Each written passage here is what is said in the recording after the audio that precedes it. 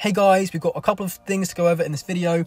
First up, we got the rally party that happened with us, LHG and NBK about 2 days ago. So, DBR, NBK and LHG, who are actually on a kingdom raid, got together and decided to do some triple rallies on random anti-targets. This is the first one we'll be rallying today. The idea was to make 3 rallies, but because LHG only had like 8 players in K663, they ended up not being able to fill, even though we tried to send some fillers over. So it really ended up being a double rally party with just us and NBK. And then eventually when Fallen goes offline, Chiefy goes to NBK to lead. So what I'm doing now is I'm just setting up my walk time so that the rallies will all walk at the same time and everyone hits in the correct order. I think the first target we sent, or we were supposed to send, 2 range and 1 cav. Because LHG couldn't fill, we just ended up doing a cav and a range. I was going to go range, Fallen was going cav. In this kingdom, you have a lot of rally traps, but at the same time, there are also a lot of players with not many troops or just really bad comps, just sit there unshielded, thinking that they'll be safe with anti. And we thought that would be fun to go try a few of these targets. We didn't even end up hitting like a major rally trap until the end. If you're watching Dakota's stream, you'll see that he got capped at the end of the rally party. But quite annoyingly, some of the targets that we looked at, that we actually decided not to rally because they looked too trappy, ended up being zeroed by another guild a day later. But yeah, this is the first target. He's 340 might in monster hunting gear. He's in Chinese guild, and we timed the rally party for about 4 or 3 AM in China. If someone has anti up, there isn't really like any way to tell if they're a really big trap or not. But one thing you can do is check if they're getting reinforcements, and if they are, how many. Because if they are a rally trap and they're online ready to take your hits, they'll be asking their guild for reinforcements, and their guildmates will probably reinforce them. Whereas if they aren't online and aren't asking for reinforcements, no one comes to help them. As the timer ticks down to 0, you still not got any reinforcements or healed or changed gear, so I'm pretty confident about this. Now I hit first and I get capped, but then Fallen hits a couple of seconds right after me and burns him. So it turns out that this guy is actually in a range phalanx. I'm waiting for Fallen to tell me what's left. He tells me there's basically just cav range, so I set range again. Now I'm going to show you his report right now. Obviously we don't have my report, so we can't tell exactly what he started with, but based off of Fallen's report, I'm going to estimate he started with 3 million T2 range and, you know, around 800k T4 range. I sent my march in Inf Wedge, so I cut through half of his range, and Fallen sent his cav march in range wedge, which meant that his cav march cut through another half of his range, and then took out basically all of his inf, leaving cav range left. We did actually hit in the wrong order. He was supposed to go first and I was supposed to go second, but he ended up hitting second and I hit first, which worked out in this situation because we originally assumed that he'd be an infantry phalanx, but it turns out he's in range. If he had hit first, he'd probably have gotten capped, and I might have got capped second as well. So things worked out for the best. Now my second rally is going to absolutely smash him. He's now only got 200k troops left after that hit. And then Fallen's rally is going to take out the last 200k and get his leader.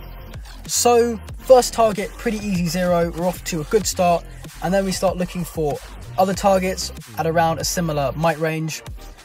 We find this guy who's sitting next to the edge of a lake, and he's got camps out, so we hit the camps and see that he's in cavalry phalanx. So Fallen is going to go set range, I'm going to go set inf, with the assumption being that his cav front line will be taken out with a single range rally. But then this guy comes online and throws off an emote, so we've got to cancel, because if you guys don't know, if someone comes on and uses an emote, it means they don't really want to take the rally, because if you do want to take a rally, then you don't normally let the rally leader know you're online.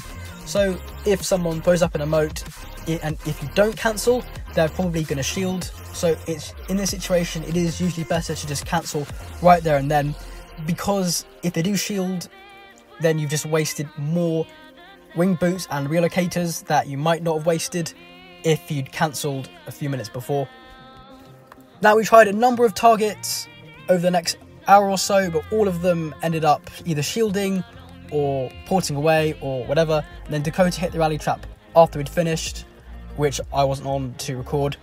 But now we're going after this player in Fury. He's around 240 mil. I was actually sent his scout earlier in the day by a player who doesn't really like him very much.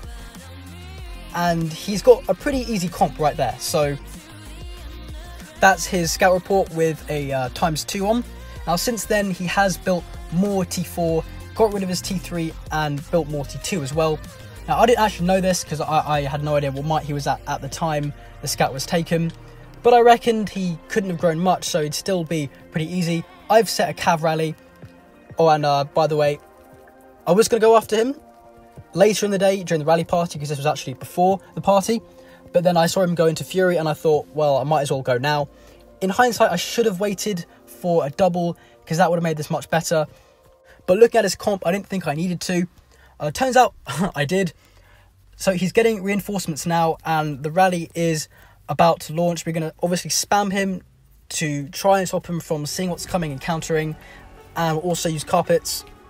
Now, we made a couple of mistakes here. We should have had someone else teleport right next to him, ready to start another rally, because this guy didn't choose to port to the forest. That would have been the best option. He is going to win, so he didn't need to port to the forest this time. But if we'd been more prepared, we would have been able to get a second rally going and smash him. So my rally is going now, carpeting really, really quickly. I lose. That's because this guy actually changed to range wedge and decimated my cav rally there. I took out 1 million T2 range, which isn't bad considering it was a counter. But yeah, I wasn't that close to being capped because he didn't even reach my siege. But I wasn't a particularly nice hit. And if I get countered and still take out almost 1.1 million T2 range, then if I had got the counter on him, it would have been a sweet hit. So we're definitely going to wait for that guy to go into Fury again. I don't think he will now until he's built up more troops, but we'll keep an eye on him just in case. Now let's talk about the hero in the new update that came out yesterday. Firstly, I'm not sure anyone knew this hero was coming out. I didn't see it mentioned in any of the posts. So when I woke up this morning and saw it, I was kind of surprised. But yeah, I'm actually going to discuss the rest of the update in a future video because I've got a lot of opinions on that, and some of them are quite negative, to be fair. The update was a lot different from what I thought it was going to be, as you guys know I made that video, I think it was a week ago, about how the wording of the post from the Vietnamese Facebook site was a bit dodgy to me, and I thought it said some things that it didn't. I think the model for this hero is amazing. LHG really went out of their way to design this one very nicely. It looks good.